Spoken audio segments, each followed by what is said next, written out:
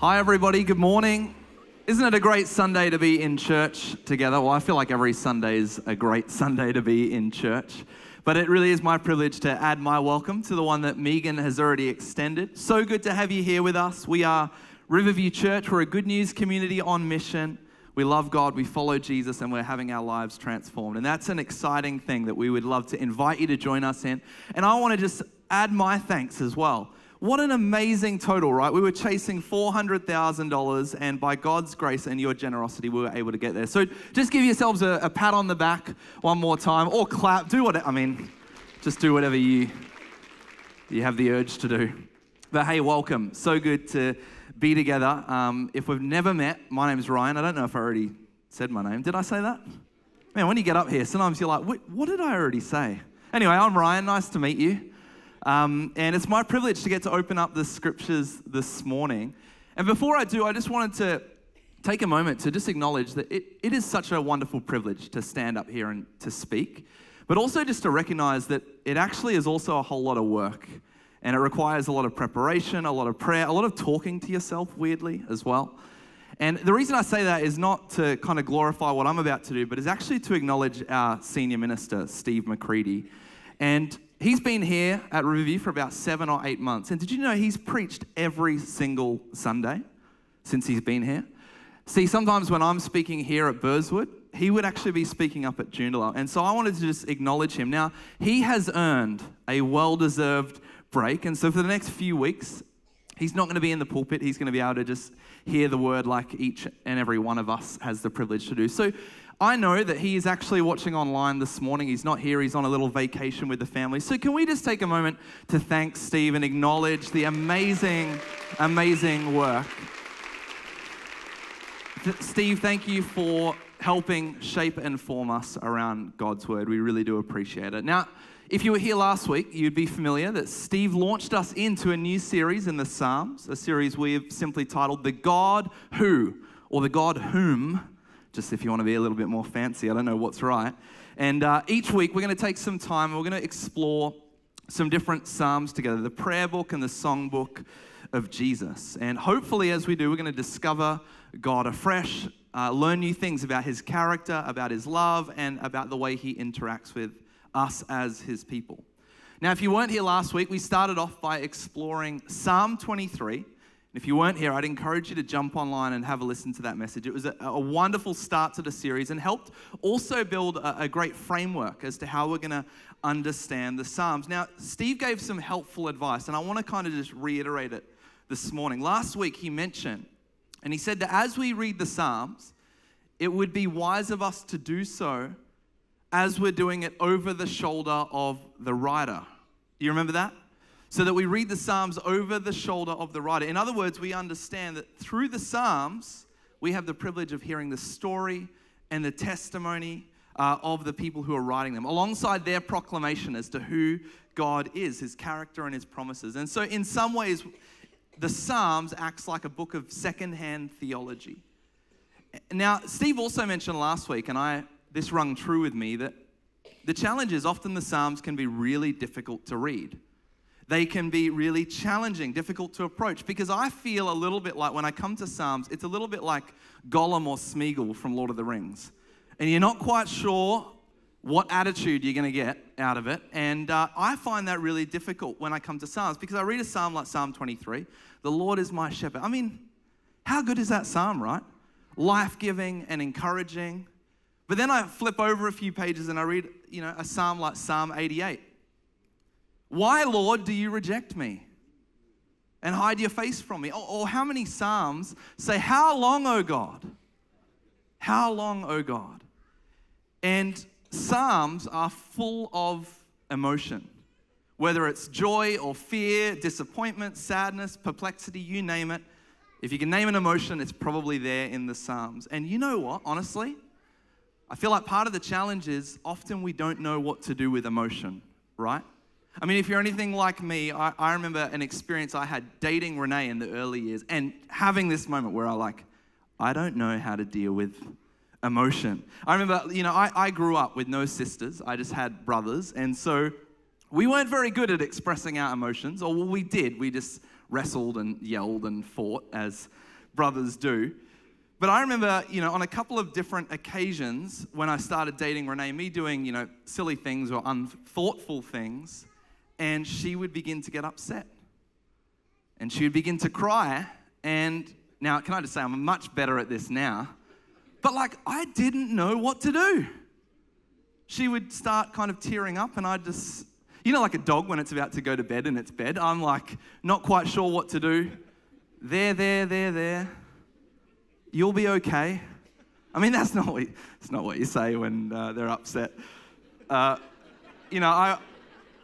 sit there like a fool, right? I was thinking, I'm not a therapist. I didn't have sisters. In fact, I wasn't even sure if I had emotions. But slowly over time, right, I've realized many, many years later, after lots of trial and error, after much listening and learning, I've discovered that emotions are a part of any relationship, any healthy relationship at least. And emotions are always expressed in different ways. And you know what? Effectively holding our emotions is incredibly important. And you see, all Renee needed me to do often was actually just to listen and to hear her and to talk through what it is she was feeling and experiencing, to process it, right? And of course, sometimes apologize depending on what I had done.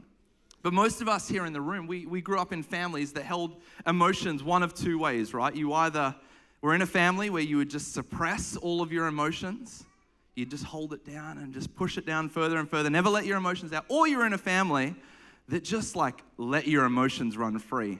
And so when something happens, you're all in a yelling match and you let them out and they kind of control you. So most likely you grew up in a match where there was lots of, a home where there was lots of yelling matches happening, or you grew up in a home that it was all very quiet, but under the surface there was a lot of stuff going on. And I love that the Psalms present for us a different approach, an alternative option to dealing with our emotions, not to suppress and ignore our emotions or not to be overcome by our emotions, but rather to actually pray through our emotions, to lean into what is a very real experience and feeling, and actually to process it with God. And the Psalms provide for us a framework as to how to walk and talk with God through all of life's ups and downs in conversation with Him. And you see, when I look at the Psalms, I often reflect to myself, how much of my prayer life is just sanitized and immersed in kind of fake positivity. Because do I pray like our psalmists do? Not often. I mean, I clean up my prayers and say, oh, Lord, it's all good. But I think, He wants our honest self. And if the Psalms teach us anything, it's actually that we ought to put the mask down and come before God as our authentic and honest self. He wants the real us, not some fake version of us. So with that in mind, we're going to open up the Psalms together. But before I do, can we just pray? Can we pray an honest prayer? And maybe for you this morning, your honest prayer is just opening up your hands before God. And so we're going to try and put down the masks this morning as we open up the Psalms. So let's pray.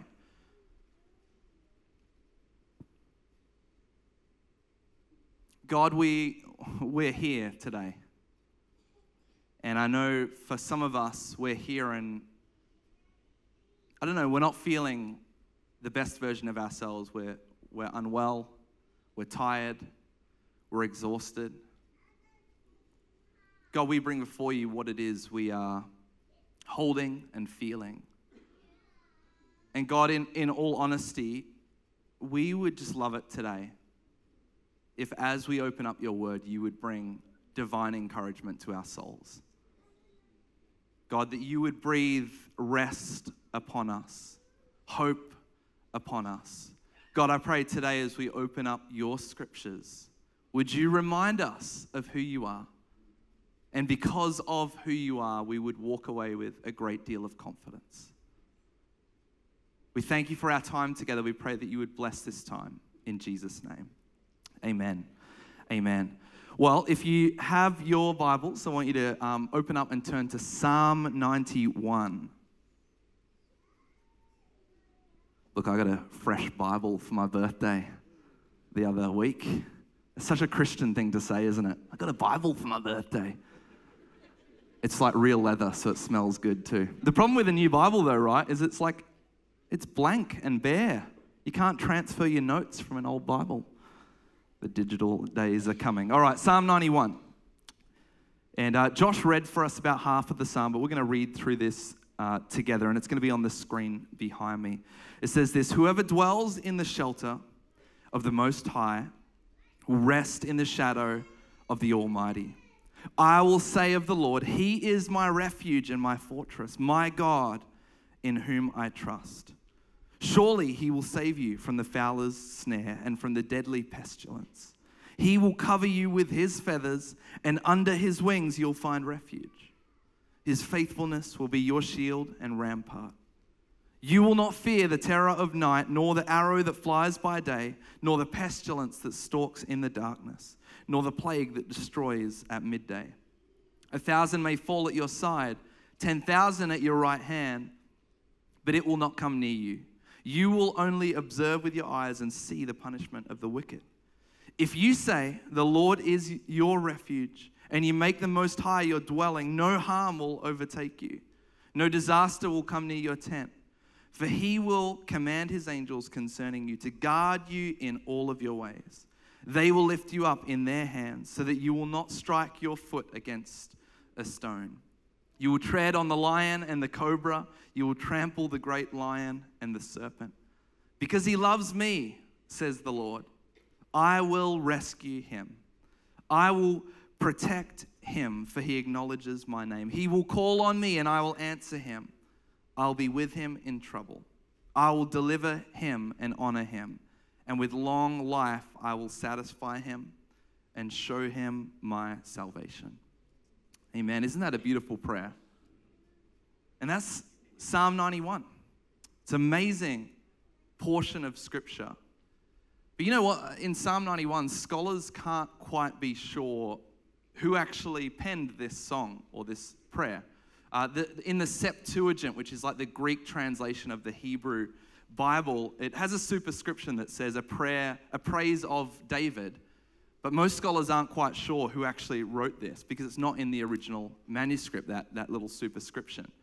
And so in this instance, we actually don't really know who it is, whose shoulder we're looking over as we read this psalm. But whoever it is, whoever's shoulder it is we're looking over, it's a person with a story and a testimony that leads them to declare with great confidence that the Lord is a faithful stronghold who is worthy of our trust. Now, in context, Psalm 91, of course, comes after Psalm 90 and before Psalm 92. But in context of the wider book, Psalms 88 through to 90 are some of those really kind of deeply emotional and raw psalms of lament. They're honest and they're raw, and in them, God appears to be silent. But as we arrive at Psalm 91, the long-awaited silence is over. And Psalm 91 finishes with God speaking a word of liberation over us. It's like this psalm acts as a little bit of a full stop or a reset button of what's come before, because in it, God declares that He will answer His people. He will be with them. He will rescue them. He will honor them. And finally, it tells us that He will demonstrate His salvation. Now, if you kind of study this psalm closely, you actually might notice that within the first few lines, our psalmist wants to make it really, really clear who it is that he or she is talking about.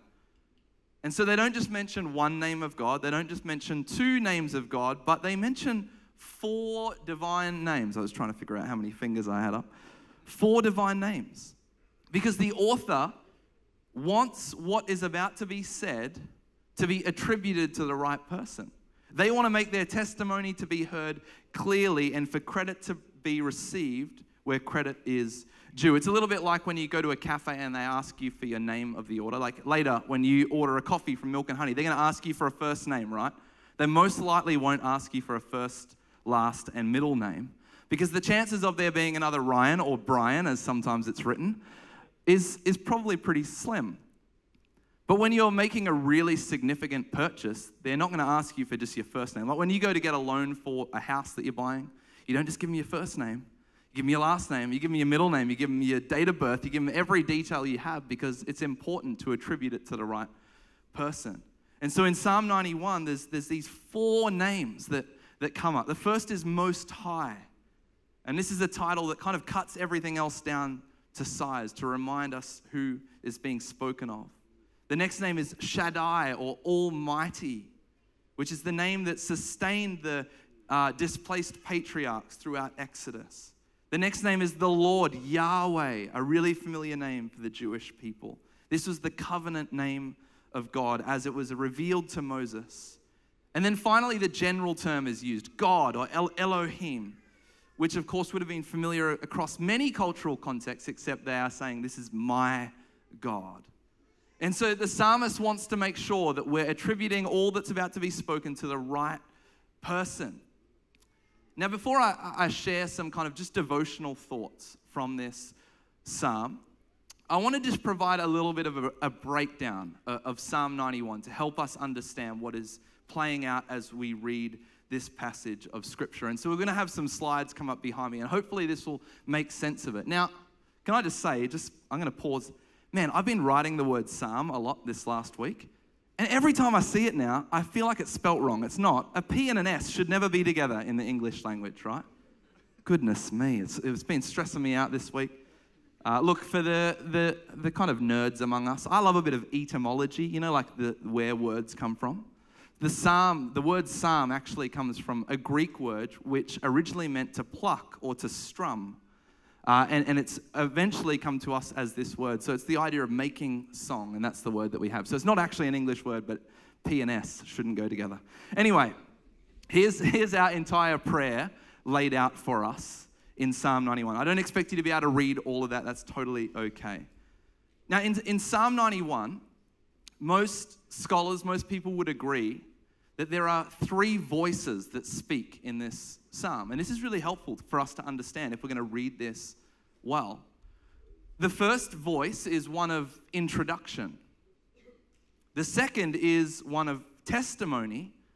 And then the third is one of God. And each one of these voices plays a really important role in the psalm.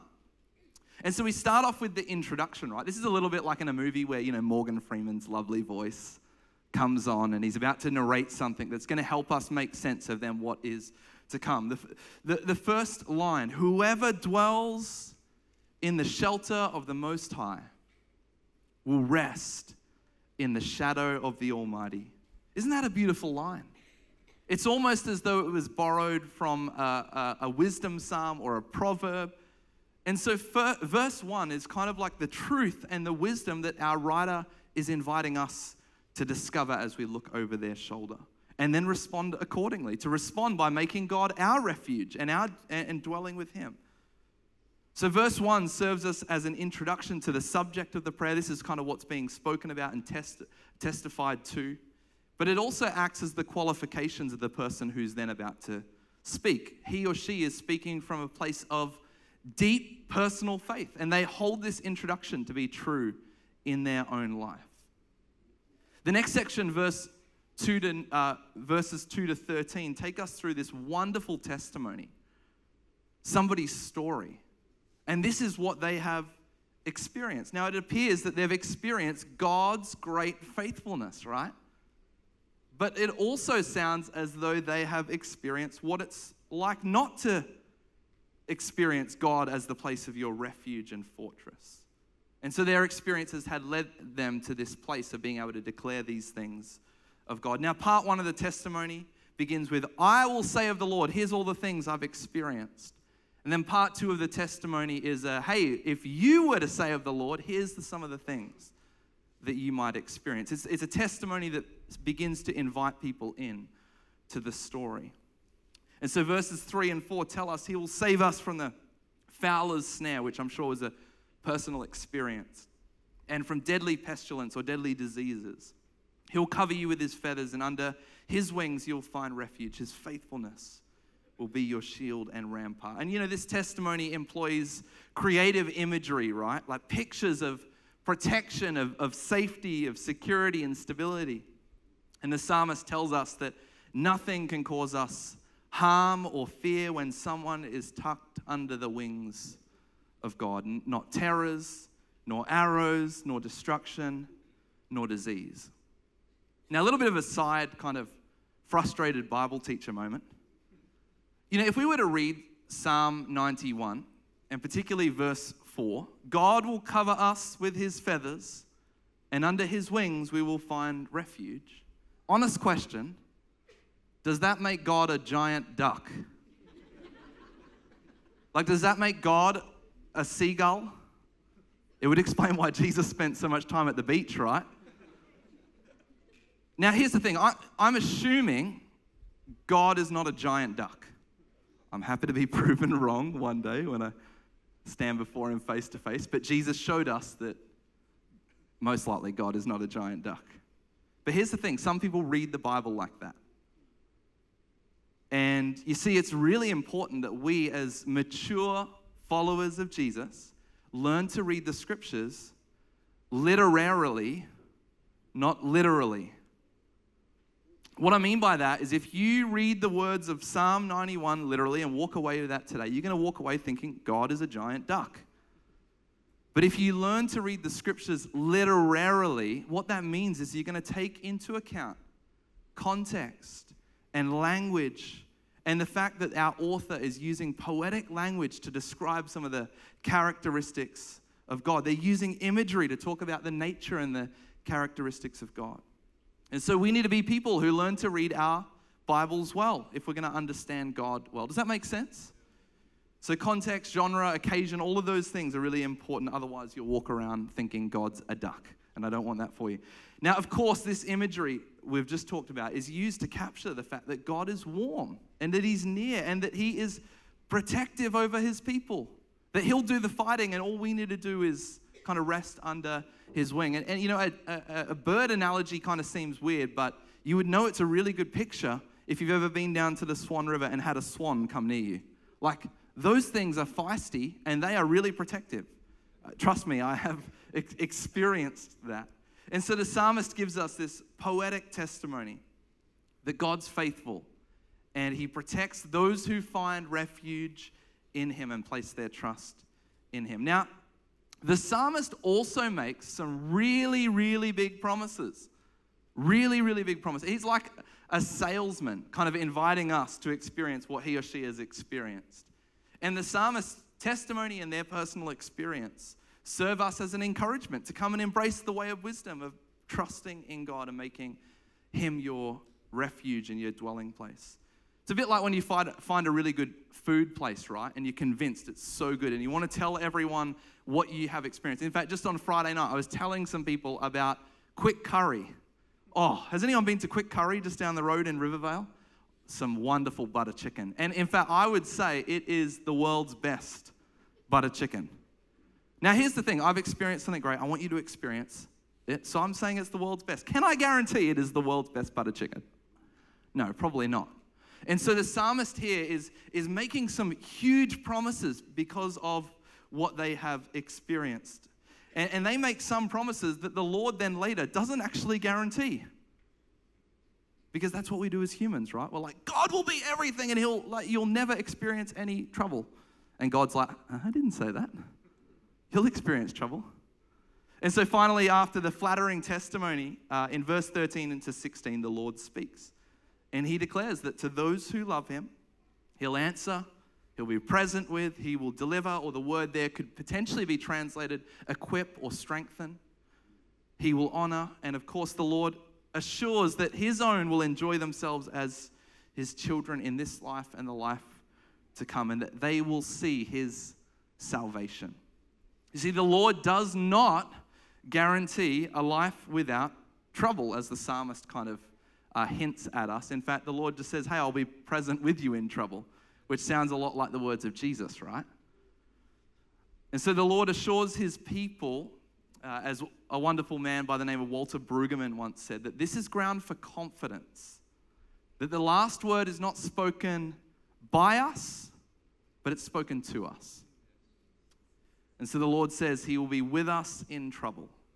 And with long and everlasting life, he will show us his salvation. Can you say amen to that today? Now, with the last kind of 5 or so minutes of our time together, I want to just sit and reflect on what I sense is the main idea of Psalm 91. The testimony of our psalmist. What are they wanting to show us? And I believe it's this. It's the God who is our stronghold. The God who is our stronghold. Now, I'm not sure how familiar you are with strongholds or with fortresses. Maybe for you, like me, you grew up playing with like little knights and little castles, and that's your expertise on fortresses. Or maybe when you were younger, you used to build forts out of pillows and sheets and all that. Did anyone do that when they were younger? Oh, not many people. Oh, just me. So I'm an expert on forts then. And, essentially, a stronghold, it's a fortified area with strengthened walls. And it, of course, often can be reinforced by geography, by hills or by higher places that keep the enemy and evil out. In short, a stronghold is a refuge of safety, security, and stability. It's a welcome place for weary travelers. It's a place of respite for an anxious and a fearful soul. And maybe that's how you felt about the fort you built, or at least I built when I was a little kid. Safe and secure and stable. And I'm really aware that within Christian circles, often a stronghold comes with a whole lot of negative connotations, to do with captivity and bondage and all of those kind of things. But it's interesting that God himself is likened to a stronghold. And so strongholds aren't the problem. The strongholds in which we choose to find refuge in are the problem. Does that make sense? And Mark Sayers, he's a brilliant thinker, Christian thinker and leader and writer from Melbourne. He recently wrote a book titled A Non-Anxious Presence. And in his book, he explored this idea of strongholds a little bit. And I want to just read you a little bit out from page 57. It says, when anxious and concerned about our safety, stability, and security, we create strongholds. In the ancient world, nomads would band together in tribal groups, gaining protection in numbers. And as agriculture brought greater security and stability, settlements eventually grew into cities, and cities enabled the storing of seeds and crops, their walls and insurance against the unpredictability of nature. And what he explores in his book is that, humans, when we are exposed to the chaos and the danger of nature, we realize very quickly that we are not God. Our vulnerability, our mortality, and our lack of control is exposed. And so strongholds form as we seek out or build protective places in which we can find safety and security and stability in threatening or chaotic environments. You see, beyond the stronghold, Sayers writes, anxiety becomes our constant companion. So when we're not in a place where we can find those things, we feel anxious or fearful. And so we need those things. And those things, safety, security, and stability, are not wrong in any way. But the challenge becomes how we meet those needs that we each have. You see, ancient travelers moving from one stronghold to another would find themselves vulnerable in between. After killing his brother Abel, Cain walked in fear. Genesis 4 tells us that despite God's reassurance over his safety, he wandered restlessly. He was separated from God's presence, and so Cain goes ahead and he builds a city, a stronghold of protection for he and his family, and its walls, in a way, act as a replacement for the security and the safety and the stability that's offered by God in his presence. So safe in the walls of the stronghold, we find relief from our fears and our anxiety. I think this illuminates a truth for us that when we are anxious, we seek out strongholds. Or if we can't find a stronghold, we build one, we create one. Now you might be thinking to yourself, Ryan, what on earth are you talking about? I have not seen any strongholds or fortresses in the city when I drive past them. Now, of course you haven't. We're not speaking literally. But I wonder if I was to ask you the question, where do you find a sense of safety, security, and stability. Where does your confidence lie? Where do you derive stability from? I mean, perhaps your sense of security and stability comes from money, comes from finance. And so when you're feeling anxious or wearisome or fearful, all you need to do is open up your banking app and check your bank balance or your superannuation, and your sense of confidence is restored. You're going to be okay. If you're anything like me, you don't get much confidence from looking at your bank balance or your superannuation. But perhaps you look elsewhere, right? Like maybe you found refuge in the stronghold that is mind-numbing entertainment. It's, in a way, become like your drug, your form of escapism. The way that you feel safe and secure and stable is by, flicking on a TV show when you get home from work and completely detaching from the world. Or perhaps you found confidence in your own health, whether it be your mental health or your physical health. Or maybe you found it in your ability or your wisdom. And so your sense of security and stability and safety comes from your ability to perform or to achieve.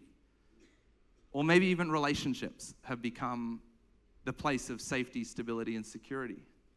Maybe even a spouse, and you're actually deriving all of those things from that person in an unhealthy way. Now, please hear me. I'm not saying any of those things are bad in of themselves. Finances are amazing. Rest and entertainment is wonderful. Health, ability, relationships, all of these things are gifts from God, but they are not good gods in of themselves. And because of each one of those things will eventually fail us, will eventually disappoint us, they'll let us down. And so they aren't good places to find refuge, but they are great things to enjoy from a place of true refuge.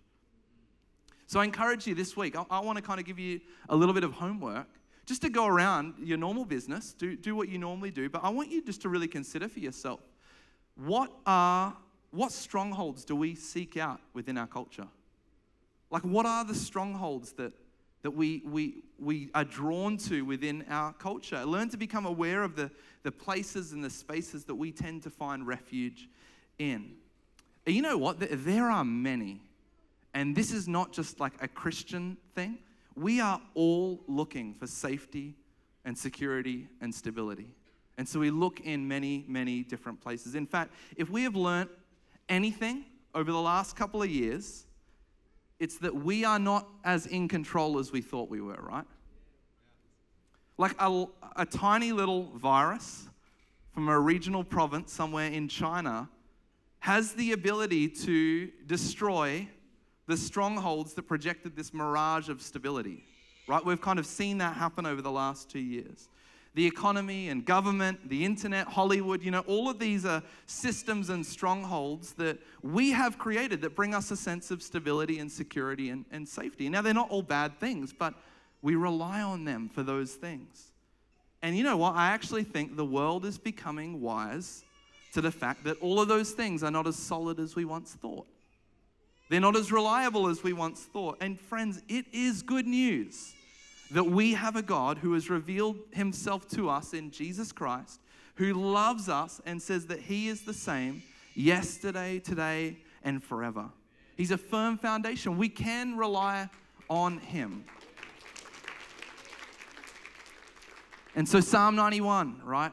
Whoever dwells in the shelter of the Most High will rest in the shadow of the Almighty. Or in the words of Jesus, whoever abides in me, if you remain in me, I'll remain in you. You don't need to try and produce fruit, but remain in me, and it will be produced in you. I mean, this is good news, and it's the good news that I believe our world, the world that feels like it's on a knife edge, that's what it's looking for. Safety, security, and stability, all found in our Creator God. And so if you're a follower of Jesus here today, here's a little practice I want to encourage you to build into your week ahead. There's more homework. You ready for it? If you're not a follower of Jesus, you get a free pass here. Lucky you. But for all of us who follow Jesus, this is something I'd encourage you to build into your week this week. Because we're kingdom practitioners. Faith isn't theory, it's actually lived out. And so I want to encourage you to live this out this week. I'm not going to tell you, don't look at your bank balance anymore, or don't turn on Netflix. I'm not going to say, when you have the urge to flick on Netflix, pull out your Bible and read it for 4 hours. I mean, that would be really nice, but let's take small steps to kind of get there, right? So here's what I encourage you to do this week. When you feel anxious or weary or fearful, and you sense the need for you to find safety and stability and security, and you have that urge to find that in a stronghold outside of God. For example, you have the urge to check your bank balance. Here's what I want you to do. Before you do that, just pause for 5 seconds. Just acknowledge that God is with you. Thank him for his provisions. And then Steve taught us breath prayer the last week, right? Just pray a short prayer. Lord, you are my refuge and my fortress, the God in whom I trust. Lord, you are my refuge, my fortress, the God in whom I trust. And then go ahead, open up your banking app. Now, I pray that as you do that more and more, you'll lose the urge to find stability and security in those things. But I think what you're doing as you practice something really simple like that is you're actually reorienting your heart and your mind.